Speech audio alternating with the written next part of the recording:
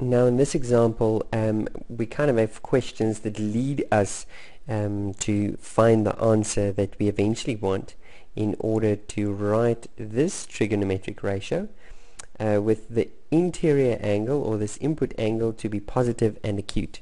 Okay, so this is what we start with. First we ask ourselves, in which quadrant does this angle lie?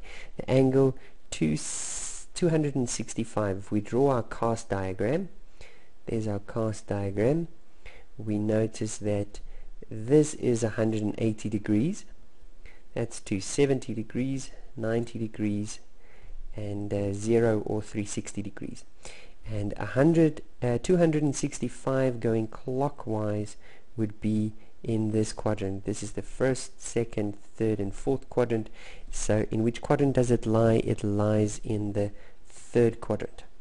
Okay. In this quadrant, the output of the tangent function, in other words, now we're looking at that.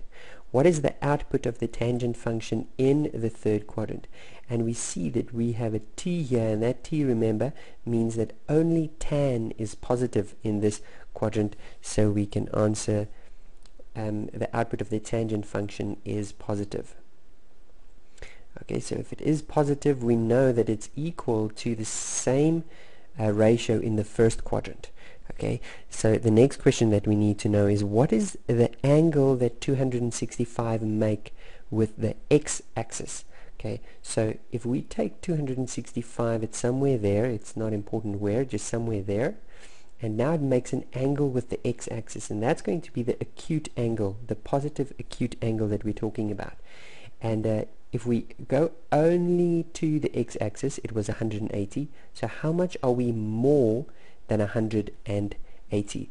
Well, first 20 to get to 200, and then another 65.